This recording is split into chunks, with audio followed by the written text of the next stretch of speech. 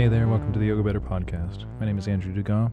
This is a podcast where we acknowledge the absolute stupidity of the name podcast while maintaining a straight face. Important life and yoga and business information with some chuckles to help the medicine go down. Today's episode, the second of 3 episodes devoted to running a business with your partner. My wife and I been married for 10 years this year, raising 4 kids, inventing, promoting, executing, teaching, management, janitorial work, all of it. And yet we still like each other. She and I do a lot of talking today, so I'm just going to let the episode do the talking. Without further ado, let's go.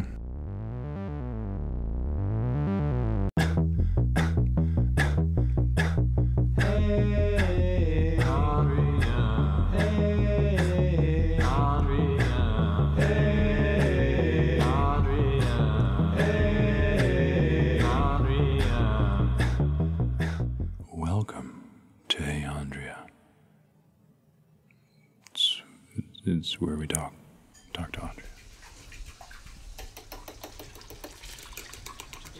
I'm making my eggs to this sound. This song, ready?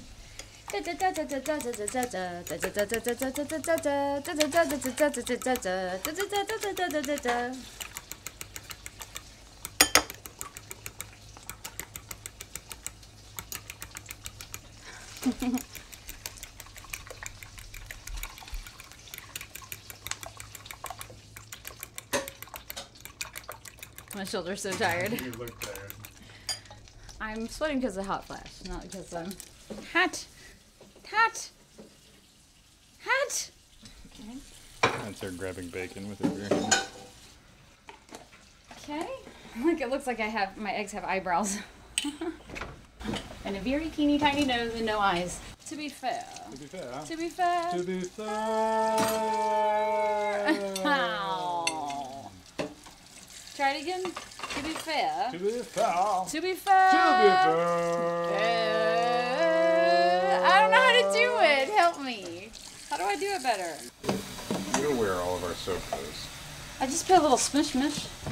What the hell? A sock. There's a sock in the towel. Oh, I forgot we have eggs to eat. Oh, probably my favorite part of the day is the rain. Listening the rain. It was raining so much during the class. Super loud. Both of my classes, actually. Pokey pokey. What do you like about the rain? I like the way it sounds. Well, mostly it's a memory I have. I remember I had to be somewhere between 7 and 9. And we had a carport. And my dad would... Corrugated aluminum carport. Mm-hmm. And I remember sitting in lawn chairs in the garage. So not under the carport. I guess because, I don't know why, but anyway. So we'd sit in lawn chairs and we'd just sit there together quietly watching the rain, listening to the rain. And I remember that's the first time I ever had like an experience of God. Kind of calm and quiet. Listening to the rain. Thunder. Very sweet memory. My dad.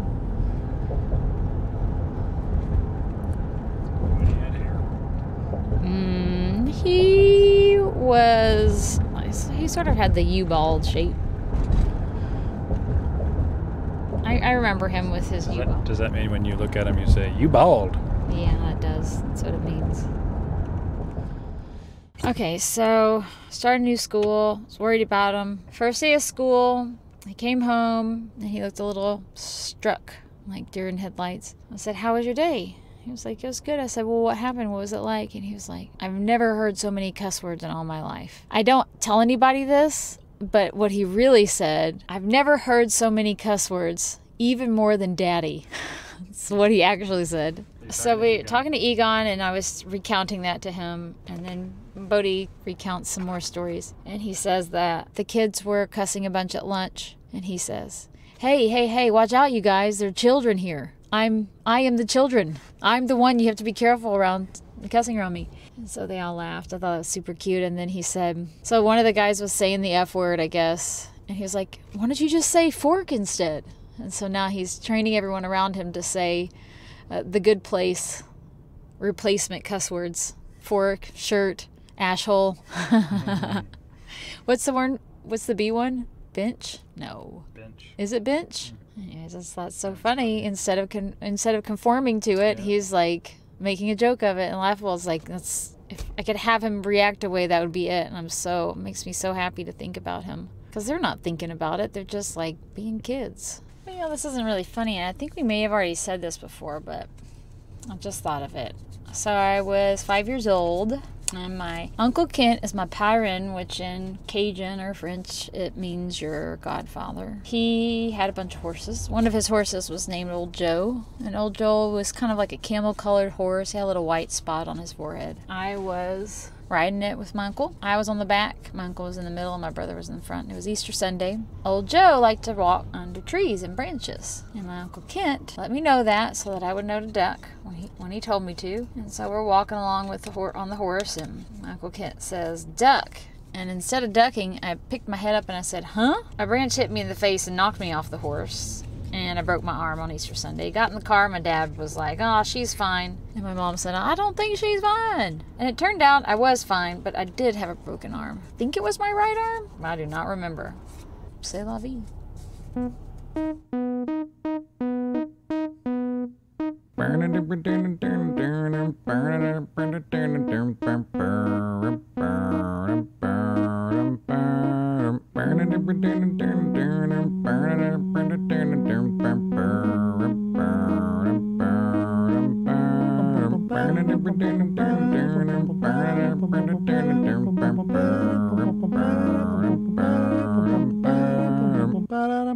I thought the two things we could talk about generally today are, first, why is it hard? Like, what are some of the pitfalls running a business with your lady friend? That's what I am, your lady friend? Yeah. Like, if you're going to touch butts with somebody, how do you run a business? What are some of the pitfalls? And then acknowledging those pitfalls, and then what are some of our tricks? Tricky. Tricky. When I say, why is it hard to run a business with your husband, wife, partner, what comes up for you? Well, because they're not you, and they don't do things your way. They do their things their way. And why is that annoying? I'm presuming it's annoying. I mean, in some ways, it's awesome. Please don't do some things like I do. But it's like having children clean your house. In so many ways, You're grateful, but I'm not. I would rather just do it myself. Just let me do it myself. I'll get it done faster. Plus, I don't have to hear you complain about it. But then they suck as human beings when they get older if they don't learn how to do things like clean the house. And so it's kind of similar being in a relationship and running a business. Mm-hmm. That there's things that you do differently than I would do. Say, like, for example. For example, what? This is kind of not related to what I just said, maybe, but you work very well. You work very well. You work very well by yourself. Right. And I like to talk a lot about nothing as I'm getting to the things to work on. And often that's annoying to you. And so I really have to watch how many words are coming out of my face per minute. So this would be another pitfall. So your first one is they don't do things the way you do, sure. And then you have to then tiptoe around some things. Well, yeah, because because what has happened in the past is like I'm super enthusiastic about something like, oh, this, and then next thing I notice, I've awoken the what? The surly, you're interrupting me with unnecessariness. Like, oh, I totally was doing that. My perspective / zoom out a little bit. Maybe one way. Let's not give your perspective. I'll be too embarrassed. No, just it's. What's happening is we're in separate rooms. I'm working on something with headphones on. You're going to tell the story, aren't you? What story? This happened 1,000 times. No, it's so embarrassing. No, but I am not a worker by nature. I'm good at fixating. I'm good at sort of focusing for long periods, but I'm not like when we talk about our tricks, and almost my entire teacher training is the collected stuff that I found that works, that get your ass doing the thing you said you would do, right? I have to work on that. I have to get going on the things. If there's a part of me that doesn't want to do them, it's hard for me to get going. And so when I'm in a state of flow and you come in and you want to talk to me about something completely unrelated, sometimes that's annoying. It is sometimes.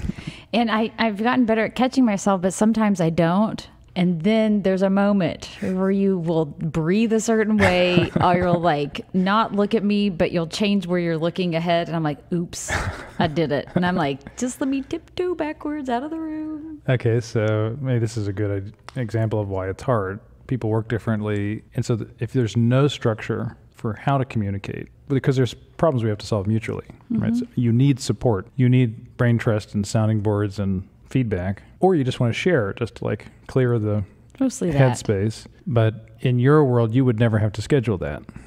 Yeah. But in my world, you have to schedule that. At noon, we have a meeting. That's totally, when we talk about our tricks, that's 100% one of the solutions we have. So the way we meet is hippie style. This isn't business formal. There's no rules of engagement. In the hippie world, we had some structure. I like meetings. I like talking. I like what they can accomplish.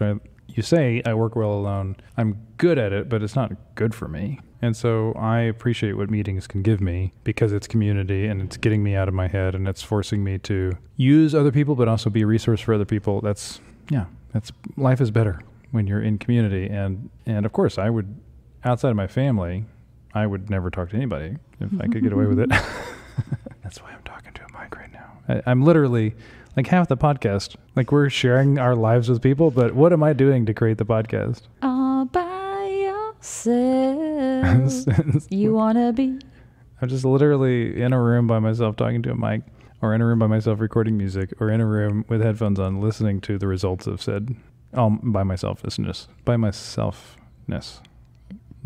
Okay, yeah, okay, got it. By my selfiness. I got it, And some people are selfless. I'm otherless. You are otherless. But anyway, I love meetings. And in the hippie world, when we lived in Oregon, we had meetings all the time. We'd have well-being meetings where we talk, this housemate's got a problem with you and your stinky farts or whatever. Or we have business meetings. And it was nice to distinguish those, like money meetings, they would call them. Right. One of the things I have here is on our tricks is we do a lot of segregation, separation. Like there has to be some borders. So for instance, anyone who's ever run a business by themselves or owns their own business knows it is effortless to just always work on the business. You will never be done with the stuff that there is to do. So the first thing I think is super important to acknowledge, and there are some people that haven't gotten this yet, and if you haven't gotten this because you get pissed off when I say this. Uh-oh. And it is whatever you do for a living, whatever you do with your life, your whole life, everything about it, as a husband, partner, whatever, as a parent, and then way more true as a business owner or employee or manager or artist, whatever it is you do, if you stopped, everything would be fine. If I died today, everything would be fine. Yoga Better might be totally fine without me, with you, right? But because we're the heroes of our own stories, we're the protagonists. So without us, there is no novel worth reading. But the truth is, I don't care what you do for a living. I had one woman who, the last person to argue with me about this, works with troubled people and suicide hotline and she never got, the world will continue to spin without you doing that job because she would wear herself out. She's like super stressed. It's a high stress job. Yeah. And so the question I asked her, and I ask all of you, is whatever you think the world can't live without you. Seriously, like all the way to your tiny children. Yeah. Right? Have you ever been sick? So sick you had to lie down in bed for a few days. Like you couldn't get out. Like just those days disappeared. And when you came out of that coma, that altered state, did you still have electricity? Did you still have a house? Was there still everything went, all the kids got fed. Yeah. I mean, they might not have eaten for a couple days, but they're fine. They might have just eaten sugar. They'll stay alive. That's right. That's right. This is not saying you are not important and what you do isn't important. You can make a difference in the world if you did it. I'm not saying that at all. And I'm saying just gives you the opportunity to not sometimes. And that is the thing that most of us miss when we start curating quality of life stuff. Quality of life has to be front and center when you're talking about doing something with the person you want to spend the rest of your life with. Okay, statistically, you're not going to make it. They're going to leave you. I'm going to leave you. But we have this commitment, right? We're trying, right? If you start a business, you're not trying to say... What did you say last night? Inguinal ligament. Okay, sorry. Just remind, we're trying. So yeah, that's how you know your bitchy husband is an anatomy expert. When his single bitchy complains like, I said inguinal ligament. You just apropos of no context, that should be funny to you. Yes. So when you think about clear separations, there's separations of duties. Poop, poop. I think we said the same note. I think we, doot. I said, yeah. Poop, poop. I said poop, poop, but we said the same note. Uh-huh. So you have certain jobs in the business. I have certain jobs in the business. That was up front, what I'm willing to do, what I'm not willing to do. We have switched several times. It'll sort of metamorphose, but it's not squishy who's doing what. One of us will start failing at a job, then we'll always reassess, but we reassess in these meeting times. Hey, I'm thinking you're not working so well. X, what about this? Here's a solution. Have you tried this? But also clear delineations in work time. Like if technically we could be totally happy if we just quit Yoga Better, then it doesn't make sense to just slam our bodies up against the literally infinite bottomless pile of ever-growing problems of running a business. And so we solve problems as they come. We do the work we can, but then we actually curate time that has nothing to do with the business. If there's one, I don't have them like ordered of importance, but I think it's super important. We make agreements in our marriage. If I say I'm going to do the dishes or I'm going to vacuum or I'm going to massage your feet or whatever, I'm literally saying, okay, you have a shit ton of stuff to think about. Don't think about that. Yeah. That's mine to think about. And when we do that for each other, it simplifies our thinking everywhere. But if there's no not work time, I think that's the first thing that can kill. And I think for you, that's probably the hardest of all the lessons. To stop? Yeah. Well, I mean, my thinking behind that is most of my time I don't. And so I have this feeling of like, when I get on a roll, I'm trying to make up for all the lost time. And we talked before about your health. We talked about menopause, how we'll both grind. I think all human beings are we like to dance. Prone to grinding, bumping. Make coffee? Wait, bumping is a different thing. You bump, then you grind. Yeah, you're right. Bumping and grinding, bumping and grinding, grinding and I'm bumping and grinding. Yeah. But you're better at that now. I am. I would say so. Would you say that the pandemic helped you with that? Like we just couldn't do anything, and so there was this. I mean, we've done this to each other. I've had periods where I'm up till 3 a.m. working on a project, and you're pissed at me. Or in the early days, I'm just like a little baby though, because I get mad not because I'm mad. I get mad because you would get mad at me, and you would put me to bed, and then you do it, and I can't put you to bed. It's like childish. But I would say that would be that's a different thing. But you talk to your therapist about that one.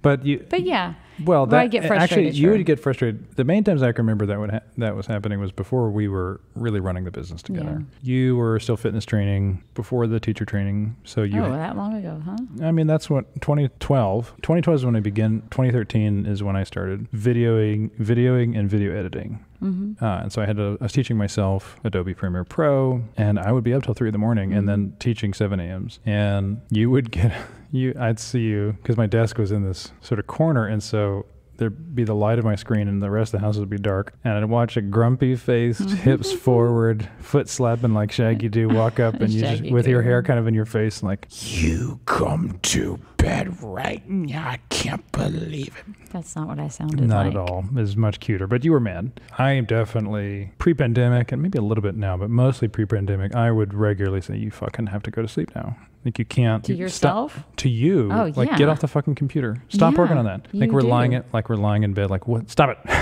Yeah.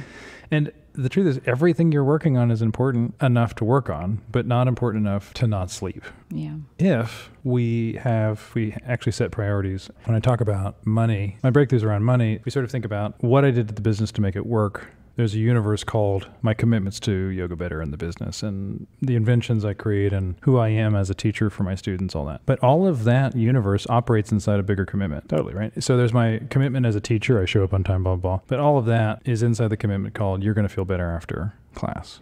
Everything I teach lives in that bubble. But that bubble exists inside a much bigger context called I will provide for my family. And so anything that is great for yoga but makes my family starve, I'm not going to do it. Right. When we say quality of life, we sort of think of everything that happens in the business has to happen inside the bubble called we still maintain some kind of quality of life.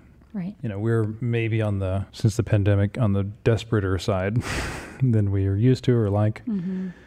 Although we've been here before as poor people pre-2009. Even though we have these big commitments and we really believe in the business and every email that we could spend time working on and every idea we could chase down and think through and spreadsheet we could fill out and work on, its importance has to be overshadowed by other things. Children, ourselves, just like enjoying our lives. And one of the things I tell people, because of the way I teach private lessons, and you have this too now, Maybe a little bit. How many couples do you teach? Actually, you don't teach any couples. You teach them teach independently.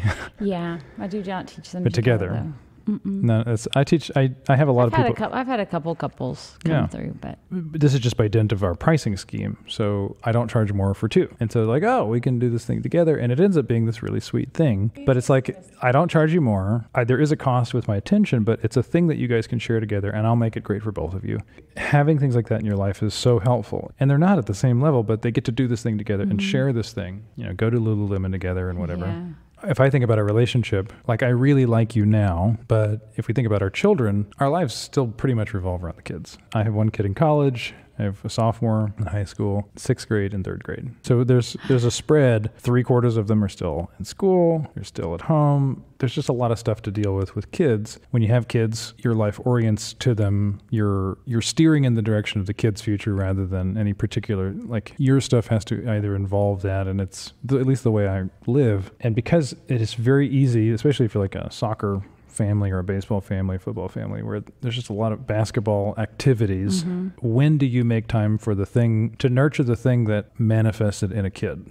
Right. Right. There's a reason there's a kid present. It's because there were two individuals that really liked each other and smushed butts. Okay, there was something that had you like each other enough to smush butts, but it is, I mean, with kids in the house, generally, holding a crying baby is extremely stressful. Yeah. And especially if your mothers have hormones that like make you want to nurture. Dads don't have that. Like, shut the fuck up, baby. Like, and everybody's sleep deprived, especially if we're co-parenting. Like, I could move into a new house where dad went to go get cigarettes so he could get us, but we co-parent and we're sleep deprived. It's very easy not to invest in the thing that created the baby in the first place. Why do we run a business together? Because we like each other. We share a vision enough that we can work on this thing. Except all of that was born from the kind of like that would have you smush butts with somebody. Smush butts with somebody. Smush butts with somebody. I want to smush butts with somebody. I want to smush my butt with somebody. Just somebody? I want to smush my butt with you, Andrew. Dugas. I want to smush my butt with you, Andrew. Dugas. And so we do that. There's separation. And we smush butts? Yes. But we create time to cultivate the thing that would have you want to do that. Yeah, that definitely takes some. So, for years, date nights, certainly finding things like, even if it's just watching a sitcom or practicing together, or we're going to walk the park, or we're going to exercise together in some way, ride bikes, play soccer, right? You have to curate it. It has to. It requires your attention. It has everything to do with the business because it has nothing to do with business. We're actually intentionally non-businessing our life. Yeah. Which enables us to then have a little bit more fuel to really devote, as successful as we can be, to putting our time and attention into the business. Yeah. I would say one of the things that really helps me with that, it was very true when the kids were little. I'm fine with just only being with the kids because I like them. But even now, as we're working on the business, part of what really, really helps me stop and take time to be with you is I just think about what I want our relationship to be like in 10 years. Right. And I mean, I can totally get how people grow apart. It's so easy. It is. I love our little moments here on this podcast. Oh, yeah. Like, I really get divorce. I totally do. I get it. But that isn't what I want. Isn't what you want. It isn't what I want. And so it takes, like you're saying, creating it. It takes creating it. You can see it too. I mean, you've been divorced. You've been there. You've done that. I don't know what it was like for you. I mean, I kind of know, but I'm very imaginative. I can see, say what you will about Jordan Peterson, which is mostly like, it's silly dumbness wrapped in. I have some toe in philosophy and cognitive psychology, so because I think I understand the human brain, everything I say is grounded in a kind of truth. One of the things that I think has a following because of is when you're creating heuristics for life, when you're simplifying so that you can have simple rules. He literally wrote a book called 12 Rules for Happiness for Boys or something. I don't know. Simplifications are always abstractions, but they're helpful. The target isn't a deer, right? But you work on targets so that if you want to shoot a gun or point a gun or an arrow at a deer, you're going to be more accurate. And he had a good simplification. He says, look, if you want a helpful tool to get direction in your life, you need to give yourself permission to as free and open without judgment as possible, describe the life you want. Who could you be in 5 years if you were free to absolutely create education, partnership, communication, health, all of it? And that gives you that target. And then you spend the time and you look at all of your weaknesses, your blind spots, your bad habits, and now drive yourself off that cliff and imagine how bad it could be in 5 years. And paint it vividly. All your addictions, all your problems. So you got heaven on one hand and hell on the other, and you have the thing you don't want right there, the cliff you don't want to drive off right there, reminding you to constantly turn towards having those simplified things. Like if you don't acknowledge that the shit can hit the fan with a marriage, like we just moved into this new space at the Houstonian. It is an objectively beautiful space. There are 2 or 3 problems with the space. And everyone hates this piece of art on the wall. But the degree they hate it is so not connected to reality. Right. It is pretty. Yeah. It's nice for the room. It just is hard to look at. So it needs to be replaced. It's just a fact. It needs to be replaced. Okay, well, you're not tortured. This is still a fucking nice room. Yeah. What happens, we see this in the human body. This is how I got people to reorient to like quit fucking complaining about the room. Yeah. We're sitting in a beautiful room and there's 2 issues. How easy is it to fixate on the 2 issues and ignore everything else you have? Yeah. And so what I said, does anyone have any experience with taking stuff for granted?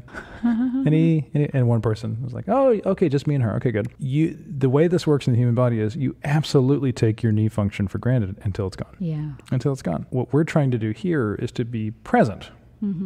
To like everything we have. Like the fact that your knees right now don't hurt. In the future, give me enough years, life will make your knees hurt. Your elbows are going to hurt. You're going to wake up with a crick in your neck next year at some point. Right. That's life. It's hard to appreciate the absence of a problem. Because the way human brains work, it's just so easy to fixate on the problem. If I don't actually cultivate, like what I talked about with the poetry project, if I don't cultivate my appreciation of you and all that's beautiful about you and our marriage and all the things I like, and have an eye on creating the stuff that I actually want rather than fixating on the stuff that I don't want, I literally am taking the most important thing in my life for granted, and I'm going to drive it off the cliff because my eyes are on the wrong target. Yeah. I turned everybody around in that class, but people have basically been walking around angry. It's like being angry at the wall color. Like, this paint makes me angry. Like, the paint makes you, don't look at it. Don't look at it. It's not, none of this is hard, but this feeling that you're being deprived or you create a problem. You have a little thing that's written on a whiteboard that's next to my desk now. It used to be next to your desk. It says it's not what happens. It's not what happens to you. It's what you say about what happens to you. Yeah. Welcome to the pun of the week. Or month. I don't know how many times we're going to put this podcast out. So you made up a joke in class today? I haven't written it down, but I figured that. Okay, are you ready? I'm ready. What is the most thrilling place to put an ice cold drink in the summer? Where does one? Where does one? You put it on a roller coaster. Nice. People have to really understand the function of a coaster to get that joke. And it's funny, the more of those kinds of jokes you tell, you're really coasting. What do you call someone who's got facial hair and they're very strange? What? A beardo. Did you hear that in France, the Ford Motor Company built a dome in honor of the Duomo in Florence? And they actually built it specifically for film festivals. Did you hear about that? It's France's Ford Coppola. Nice. Thanks. Okay. What kind of party if your lower leg was to throw a party, what kind of party would it be? Shindig. That's right. Okay. If your foot was going to throw a party, what kind of party would it be? And be foot race. A toe down. Toe down. I don't know, but I never go to those because my arch enemy always goes. Oh, nice. Did you hear about the guy who crossbred bees and spiders? So that they could spin silk to have them fly patterns and create tapestries. Oh, this is a very good concept. I like it. Yeah, it's pretty cool. It was unbe-weavable. That's good. Thank you. I tell everybody they better be-weave it. What kind of potato is the most enlightened? A potato? No, that one doesn't have very much money. No, it's enlightened. Its pockets are light. I guess so. You're right. Wait, what was my joke? Now I can't remember. Is it a meditator? No. But that would work also. But I have to make up a different joke for that word. Okay. Why? How? What? How? So what kind of potato is most likely to dress casually and be enlightened. What? A levitator. Levitator. A levitator, that's right. What jeans wearing monk is made of potatoes? A levitator. What kind of root vegetable is most likely to have a quiet mind? Root chakra. No, but that's also very good. Whatever they do it gingerly. I don't care what you're saying right now. I don't care it. See, we gotta, I don't remember the joke I told. It's too long ago. It was a meditator. Root vegetable. Has the quietest mind, a meditator. A meditator, yeah. I had a guy pour a bowl of tomato basil soup on the side of my head the other day. You had a what? Do a woo? You had a what? Do a woo? You had a what? Do a woo? You had a what? Do a woo? You had a what? Do a woo? You had a what? Do a woo? You had a what? Do a woo? You had a what? Do a woo? You had a what? Do a woo? You had a what? Do a woo? You had a what? Do a woo? You had what? Do a woo? You had what? Do a woo? You had a what? Do a woo? You had a what? You had a what? You had a what? You had a what? You had a what?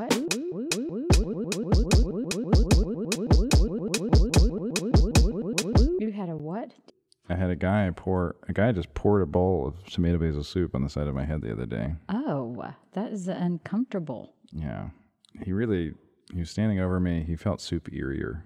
That jerk. Seems a little ominous, eerie.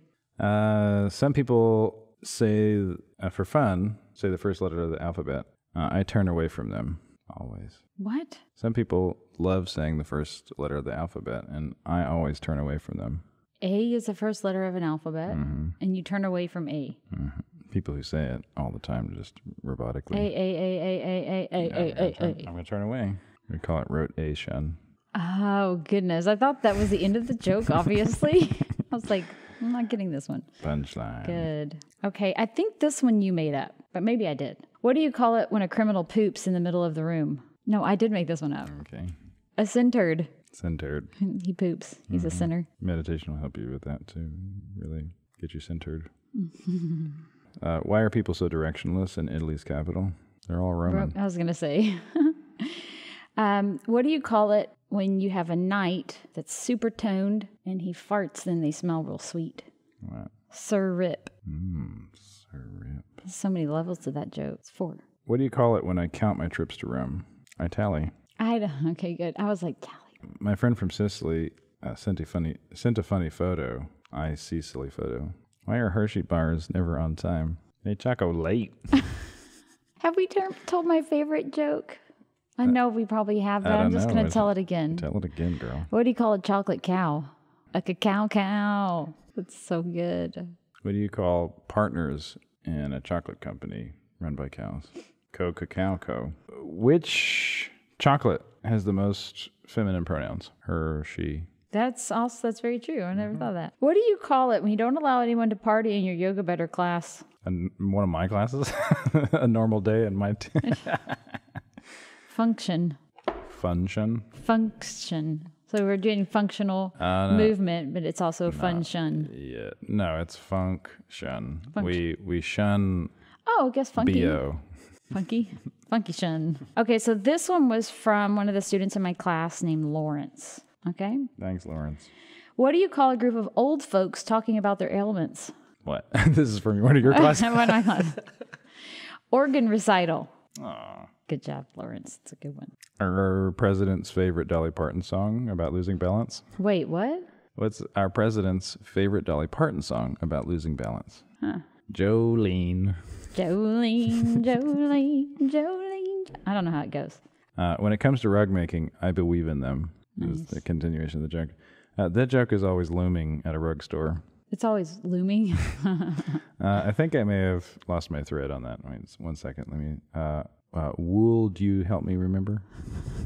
I must ask you a question about that. I didn't quite get it. I must ask you. Moth? I must ask you. Yeah. Took a lot of mothballs to answer that question. Did you hear about Bob Marley's brother who aged backwards? Mm-mm. He's been jamming buttons. Been jamming, man. Did you hear about the Hive that wanted to do a performance about pastries? It was a biscuit. A bee skit. That was a bee skit. That's good. Let's stay with bees for a little bit. Okay, we can say. So where do all the good bees collect? I mean, in the beehive. No, a beehaven. Oh, good. That's where they go when they die, a beehaven. And then when they die, they go to beehaven. That's right. What bee's joint is the sweetest? What joint on a bee's body is the sweetest? Why you gotta make The my joke butthole. better? The butthole? No. The honey. Oh, the honey. Honey. Especially if they're from ancient Mongolia. Attila? That would be a not sweet bee. I love bug jokes. They're pretty cute. Do you know what's a good defense? Fencing. Do you know what's not a good defense? Defencing. Oh my God. That was two. I'm worried I might go to jail. To gel? Gel, G-E-L. That's not what I meant. I'm worried so you can make this better. I'm worried I might go to jail. Because every morning when I eat breakfast, I'm a serial killer. You're a serial killer. I was going to say you cry peas. You cry peas. What? How does that make any sense? Peas? Like green peas? That's the image you had in your head of breakfast? Okay, well, that's interesting. That's a funny image. Well, I guess so. Yes, it is. She cries peas. Peas, don't take me. Please leave me here with my family. Okay, what kind of bird is most likely to be on the second string of a kayaking team? Second string of a kayaking? I don't know. A sparrow. Sparrow. What kind of bird is most likely to be a female rapper? Cardinal. Cardinal. What kind of bird is most likely to be a male rapper? What? Blue jay. Z. It was way funny if you could see her eyebrows. Okay, what kind of bird is most likely to be Milk's favorite cookie? Milk's favorite cookie what? Oriole. What kind of bird does King Arthur give the middle finger to the most? A mockingbird. What kind of bird is most likely to make everyone uncomfortable? Pigeon. His eyes are weird. His eyes are weird. Okay, you ready? What? Awkward. Awkward. What kind of bird is the nerdiest? What? Stork. What kind of bird can't fly straight? What? A tern.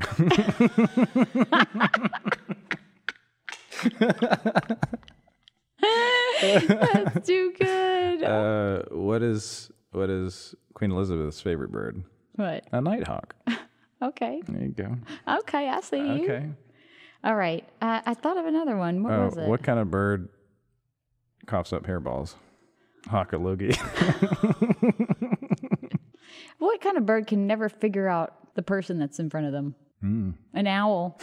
Who are you? What's a bird's favorite restaurant? Hooters. Oh.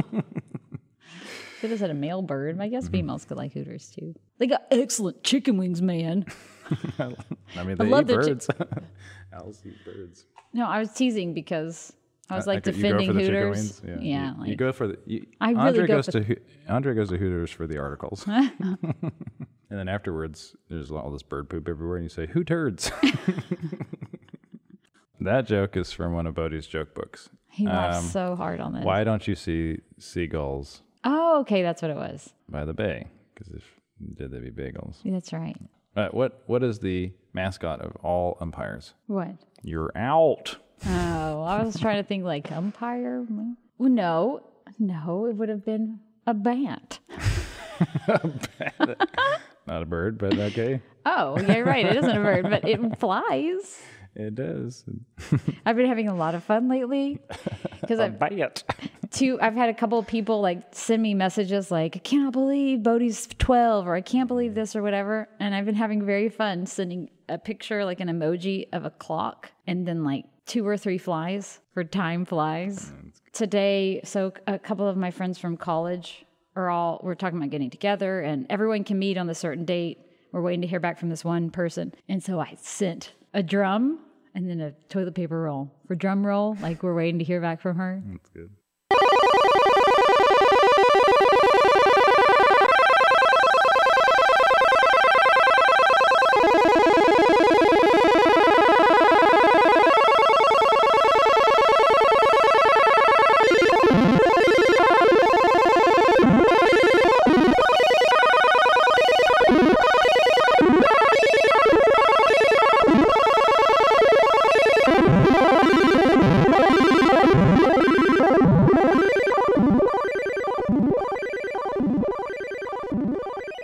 And so if we added some words to that sentence, it's not what happens to you that's the problem. It's not the environment that's the problem. It's the thing you say about it in your own head that turns it into a problem when it's just a wall. We do that to each other. Yeah, of course. That's how marriages fall apart. It's how relationships fall apart. It's how businesses fall apart. Even when you start businesses with other human beings, like very few businesses, just like businesses fail, the initial partnership is a kind of marriage, and they almost always fail to some degree. So one of them gets bought out, one of them gets fired, like one of them leaves, like from Apple to Microsoft to Facebook, all these famous, like the Whatchamadoodle brothers. That's all relationships. And because I like you and I don't want that to happen, how can we make a difference in the world of yoga, the conversation of yoga? And just like when our youngest, who's about to turn 9, crazily, in 8 years when he moves out to go, when we kick him out, if he's a bum, is not going to college, or if he's going to college and he moves out, and it's just the two of us and 17 cats and dogs. Ew, never mind. It's literally, we both see the future where it's going to be both of us, but it's something that we talk about. Yeah. And so who the hell are we going to be? That's one of the things I was going to say, is that one of the things that really helps me, and that before we were married, one of the things that I did is I would be with you, but I'd leave mentally. I would backtrack on what my commitments are because I really didn't have any. I wasn't clear about my commitments. I know that. And the thing that I do now with the different commitments in my life is I don't mess with them. I don't question them. I don't well, maybe I should. There are some things that are worth questioning, like this whole thing, it's a whole argument now, question everything. Probably not the best idea unless you're going to do some work to figure out the things that you're questioning. And so some things are worth questioning, but not all things. And so one of the things I don't question is I'll question how are we doing, or how could I make this better, but I don't question our commitment to each other. I don't question what we're creating. And it's not like I can't, but it's just that's not worth my time questioning that kind of stuff. Some people would equate that to faith. People use the word faith. If I don't use the word boundaries, I'm almost certainly not going to use the word faith. There are things that we have to start with a priori. So for instance, the question of whether you and I live in a computer simulation is probably not worth our time. Probably not. And the biggest reason is if we are, it's functionally the same, and there's nothing you and I can do about it. And so although it's an interesting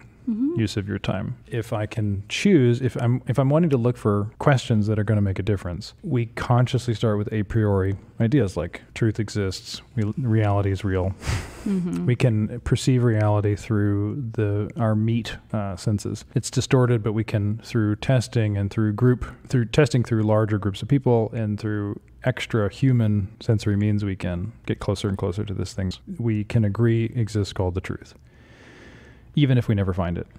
Right. Imagine you want to work at Church's Chicken. What do? You don't have an audition. You have an interview. You have you have an interview. So they interview you. And so what is the interviewer's job? It's to ask questions up front at the beginning to see, are we going to let you work here? And in that doesn't mean in the future you're not being evaluated, but you don't go through that whole process every day with every employee, do you? No, you don't go through that process every minute of every hour of every day that employee works there. Why not? Because the interview process creates an a priori context for the relationship to then happen in, right? A bubble.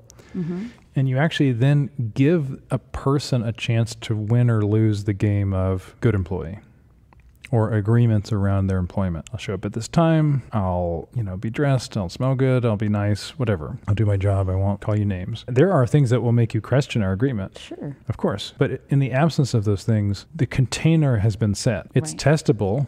We get curious about it. What most people mean by question everything is be incredulous. Right. And to me, just remembering the difference between incredulity and skepticism is so incredibly helpful. What's the difference? Incredulity is when you believe nothing. With how much evidence? No evidence. So you believe nothing with no evidence, which is literally the same as believing everything with no evidence. Credulity. It's the same. So what's skepticism? Skepticism is...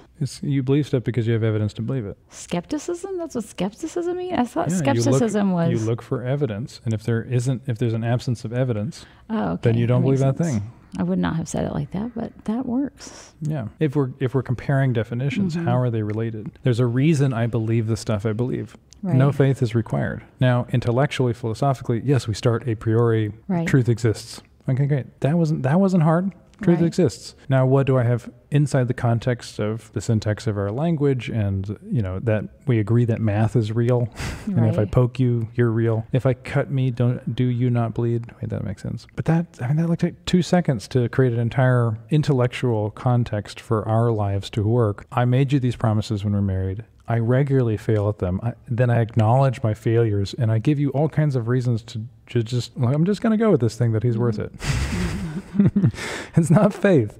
It's a combination of trusting your past self, but also just having some context to then operate in the rest of your life. So you're not disassembling every part of your entire life always Right. for incredulity. That's not skepticism. You have reason to operate inside the world you operate in. And you be curious about everything. Questioning and curiosity, on the face of it, seems different. When most people talk about, certainly political questions, there's a question with a finger in your face, like, you don't know the answer to this question. Right. How are you going to answer this amazing knockdown question? Which is very different than me asking you, like there are these guys who go to college campuses to prove how dumb college people are. Oh, yeah. There's only 2 genders. Prove me wrong. I think it's a great conversation. I don't think it's like the most important conversation of our time.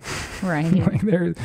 I think when half the human race is oppressed by most governments in the world, when the largest country in the world by far literally controls the flow of information and can poison entire populations. Right now, when a government can propagandize that the American government laboratory started COVID-19, like, I don't think that's good for the world. Right. Or if you believe in climate change, which, welcome to the podcast. If you don't, it's cool that you're here. Okay, what can we do about these kind of important questions? Does it mean we never talk about it? No. I love important conversations, but like the intensity of the fever with which we argue with each other, I think we can actually just have conversations about this stuff. Like, I would love, my fantasy is that we're on a panel. We got a couple yoga better teachers, and then teachers of all different stuff, and then good questions get asked. Important yoga questions from their perspective, like, what is enlightenment, right, which we don't really care about. And then other questions that we care about, like, okay, what is actually happening in down dog that has you feel better? Those are interesting questions to us. And I would love to be in a debate / conversation / arguments. But if I ask a question to you, it's always going to be with curiosity. What do you have to say? I have read the same books you've read, but that doesn't mean anything. We're trying to actually get closer to the truth. And if I think maybe one of the ways we could describe what you've given me is you have just said, with evidence, but you have just given me the space to operate like I'm a trustworthy That's what I was source. going to say. One of the things that is, I don't know that I would call it commitments, but one of the things that I don't mess around with, I catch myself regularly thinking like I can't talk to you. And then I remember, I can talk to Andrew. And then I sort of assess, or I look at our situation over there. And then often I can find a way to communicate something. And that is another thing that I would say would be something that's challenging about owning a business together, is that we communicate a completely different. You're Mr. Facts guy. Give me an example, time of day, exactly what I said, and I speak in generalities. And that can be frustrating. Yeah, I'm arguing we have about. our demons. Like, you have said to me, I can't talk to you. I feel like that sometimes. Yeah, and that's a feeling. I know that's not true, but then when I say, hey, that's not true, that's not helpful. That is unhelpful. Helpful tip for any gentleman listening to this podcast. Okay, there's this truth things, but then there's communication. And communication isn't just, as Robert would say, a reduction of uncertainties that would lead us closer to some ultimate truth. It's a reduction of uncertainties like you and I trust and know each other more. What is doubt? It's a kind of skepticism, but it's also a kind of cynicism. So what is giving somebody the benefit of the doubt? Benefit of the doubt? Yeah, it's just, you're free of my doubt for this thing. I really think you don't listen to me, but I'm going to give you the benefit of the doubt. Yeah. And so we are good at that, and that we give each other chances, especially when I know you're full of shit or whatever. Right. And that's relationship stuff, but that's true in every business, right? Businesses are made up of human beings. The way Robert would have put this, I think I shared this in a previous podcast, it feels true-ish. I don't believe this is the actual mechanism, but it sort of directs us to an experience that I think is true. Robert used to say that, remember my teacher, Robert Bustani, lives in a world where cosmic, spiritual, psychic energy is real. And so what happens when you're with somebody for a long time, you live together, you cuddle, you hold hands, you talk, you literally share space. Your auras are sort of mixing, your energies are mixing. And from his perspective, energetically, you sort of become the same person. Like your women will become in sync, right? We become in sync with each other on a vibe level. That's not actually happening. But what does happen, his then description of what happens from that does feel true. If we are energetically the same person, if you get upset, it's like I'm upset and it's intolerable. For sure. I think the actual mechanisms for that are more subtle. They have to do with our relationships with parents and our relationship with ourself, for sure. How comfortable we are with failure, and how we do with when people are so proximate. We spend so much time together. I am absolutely guilty. I am so much nicer. Like if I'm in a dark place, I can walk into that classroom and just be the nicest person in the world. This brings us back, I think, to what we started with taking for granted. Yeah. To me, that's a symptom of taking your situation, like the person you're with, your environment for granted. It's just so easy to do. It's like you are part of a fake program in my head. Yeah. All this is just playing out in my head. And so if I'm mean to myself, I'm mean to you. Well, yeah. And there's this whole, fundamentally, from what I understand about human brains, is that everybody, for the most part, is really, really good at finding what's wrong. We have an eye out for finding the problem, because then we can fix it and then we can stay alive or survive. So it sounds like when you put your eye out. Oh, keep your eye out. Let's put it back in. Ew, that is gross. But thank you. My motto, it doesn't matter how great you are when things are great. It matters how great you are when things are really hard. Right. For me, what I found the best way for me to stay present to that stuff and to continue to be great, not only with the people in my life and especially with myself, is staying connected to the beauty of it. That is a skill, not taking stuff for granted. And just like with breathing and with posture, you assume the game is to be a skeptic. Even when you think you're standing up, even when you think you're breathing, are you really have just a healthy dose of that in there? Are you operating from? You have reason to disbelieve that you're operating from an empowered perspective all the time. Oh, yeah. You have excellent evidence to show you that if you think you're sitting upright, you're definitely not. Yeah. So those things, you have reason to be skeptical. You have reason to pay attention. And those, of course, human brains do not want to pay attention. We don't want to spend any friggin' calories on that. And so it takes time. I love that. That's a very helpful tool that I feel like I've reconnected with recently, how our brains are designed for survival and to spend the least calories possible. So for you to change your habits, for you to sit up tall, for you to take a deep breath, for you to learn something new. It's expensive. Which it literally endangers your life. Yeah. Except in the context of grocery stores, that's our job, is to grow. Did you say in context of grocery stores? We have grocery stores. We're not going to starve to death. Oh, and then you said grow. And I was like, was that a pun he just slid in there? I didn't see a smirk. There was no evidence of a joke. In some ways, it's our duty that we have when you grow from grocery stores, your duty. Given that all of our ancestors didn't have this option. We have this option. It's expensive, but it's not going to actually kill us to spend these calories that we might need in 2 weeks if we enter some kind of starvation situation. So I definitely take you for granted sometimes, but I feel like I'm in a period where the 2% of the time really enjoyed you. Obsession of the week is photography. I could just look at you for a living. If anybody wants to Patreon me, it's $300K a year. Just shoot it my way and I'll just stare at my wife. I like it. $300K. Money's rolling in. I like you too. Yeah, I feel like I've gotten so much better at perspective on how wonderful you are. Actually this last week, yesterday actually, we were doing big paper thinking, and I had this idea that I would in some ways support Andrew and the thing he does for me and with me all the time, where we get down and we write down everything and create something. I didn't communicate it well. It was not a success as far as what my experience was. So I went from being happy and gregarious to introvert, disappointed, frustrated with myself. I remember you said something like, don't let this ruin your day. And I couldn't make my face match what I was thinking. What I was thinking is I'm not going to.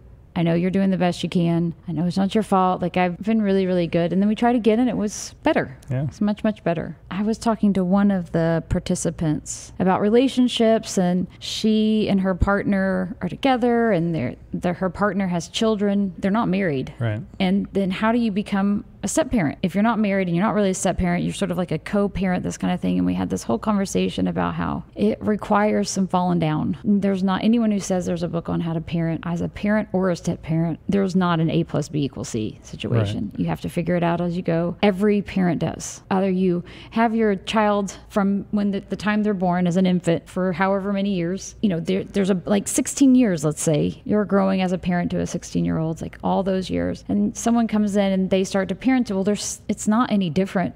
Right. It's the same thing, except you're just learning to love and parent a 16-year-old instead of an infant. Right. And you grow as a parent. You're not the same parent to a 2-year-old as you are a 16-year-old. You aren't. And yeah, exactly. And so every Literally stage. invent yourself. Yeah. You just have more resentment and back pain from having held them. That's right. And, you know, like it's one of those things this has happened so many times where I finally get it. Uh-huh. Like, I'm finally, okay, we got this going. Nice. And then they can walk. And then they can start going to school. And then there's just like always a next thing. And so just like all the things that we're working on, there is a final moment where you're done. As far as we're concerned, this is not right now. If you can hear me talking, if you're listening to this podcast, it's not time to be done. And so there are some things that get finished. But when this kind of stuff, like growing in your relationships, whether you stay in a relationship or not, you're still going to have to deal with yourself and grow. It's hard to let go of an end place. Right. It's like I'm desperate to be to the end, even with our business. I'm desperate to be there. Both you want to be happy with what you've achieved and not let it go, and everybody wants that they're there. Yeah, I want to they're there. And there's no they're there. They're there. To that I say they're there. To that I say Goodbye. Adios. You gotta go. Okay, thank you. Love you. I love you. Okay, bye-bye.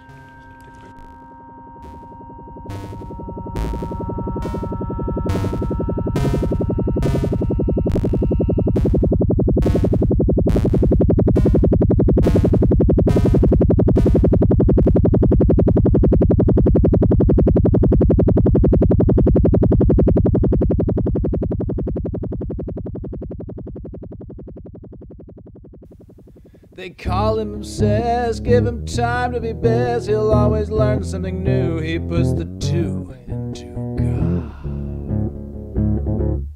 I inherited photography. My father was, from an early age, captivated by it. And judging from all the photos of his family, they were also obsessed with photography. So when he got out of the house in his military service, he purchased a small, medium-format twin-lens reflex camera during his leaves in Japan. It was a Yashica 44LM, brand new. Where most medium-format film cameras are 60 millimeters wide, this one used a 44 millimeter wide film. While taking photos from a foxhole, a piece of shrapnel hit the camera, breaking off the light meter and cracking the viewfinder. As a kid, I played with this camera as a kind of odd relic of a bygone era. When I was 14, I showed interest in cameras, so my father showed me the ropes, walking me through exposure, shutter speed, ISO, and focus. Those are the 4 fundamentals of getting good photos.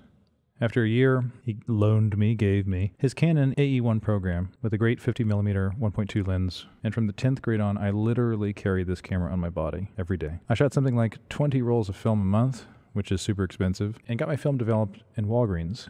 In lieu of making the art department let a musician join the darkroom classes. It was convenient. My father, all the while, was still taking pictures, but now with an Olympus digital point and shoot. It was during this period he became infamous for candid, way too close flash photography of every event. I was blind for much of this period from his picture-taking style. Photography is many things. Shockingly easy, really the easiest of all art forms. Oh yeah. Does it tap into some deeply satisfying human appreciation for capturing visual moments? Yes, again. Amazing at documentation and assisting in our tendency towards nostalgia, trying to hold on to moments? Oh yeah.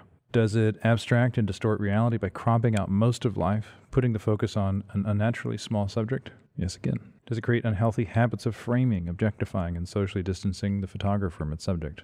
Oh yeah, for sure. And yet, fundamentally, I am drawn to visual images. This urge of mine, this preference, I admit, is quite primal. Photography simply allows me to flood those parts of my brain in a most satisfying way, much like cocaine, I suspect. As a matter of fact, if I could just photograph my wife part-time and then rifle through old photos the other half of the time, I would definitely quit yoga today. Yesterday, really. No question. I went digital myself in 2003 with the purchase of a Nikon D70 and a nice lens, purchased with some of the money from selling my double base. From that point on, most months I took about 1,000 photos a month. The hard drive holding that period of my life, pre-2010, minus 4 terabytes. Not bad for a 16 megapixel camera. In 2016, my father began having health issues and spent some time in and out of ICUs. The next year, he was going to have his 70th birthday, and I had a great idea. Go through all of his photos, turn them into albums for the first time, but then refurbish his Yashica from Vietnam, search out and find the only remaining manufacturer of 44mm film on the planet, take photos of the whole family, develop and print those photos, and put them at the end of the big album of his photography with his camera.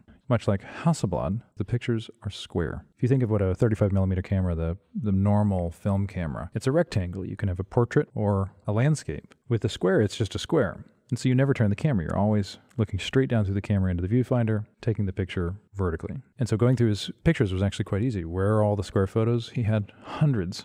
This project led me to taking film photos again, but this time in a much more serious way. I learned all those details of every element to control for film, and of course, I learned how to develop film for the first time as a nearly 40-year-old.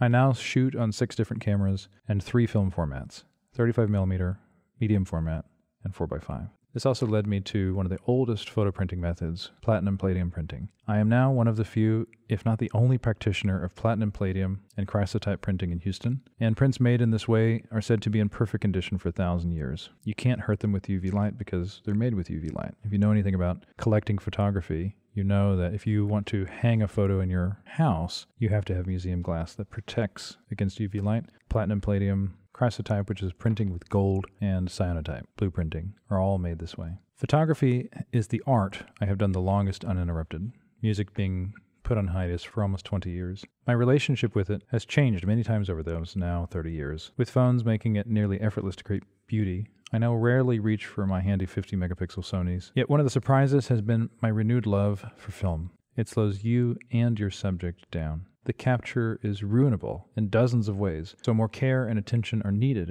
at every step. And until you develop and scan it, it is literally erasable or losable. So why go all through that trouble? Well, of course, craft. Like the slow food movement, slow creations are a beautiful thing on their own. I love how when you hold a negative, you are looking at the imprint of that moment. Photons that bounced off the surface of your subject created a chemical reaction on the surface you now hold. And in a sense, some of their past self is preserved and tangible. One of the reasons I love old photos, and I could go through them all day, is I will never know my older clients in the past. I can't have a conversation with them when they were 40 while I am 40. My 40-year-old self cannot slide back into time, but I can peer deeply into a photo of them, of anyone, and my 40-year-old self can do the work to imagine everything about that moment. For those hopeless romantics like me that enjoy the bittersweetness of nostalgic reminiscences, what a delight.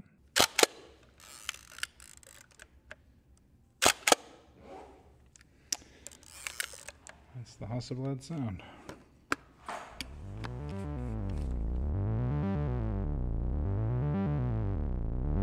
Ever have any questions, need support, this stuff is hard. We're always here. People in the community know that you stay after class, we'll talk until your question's answered. If you don't live in Houston, Texas, you're always welcome to swing on by. Just a short plane ride. You just need a COVID test and all that. But if you didn't know, Andrew@yogabetter.com. You can always reach out. This podcast was produced in Houston, Texas by the world-renowned Sarah Bellum and myself, Andrew Dugas.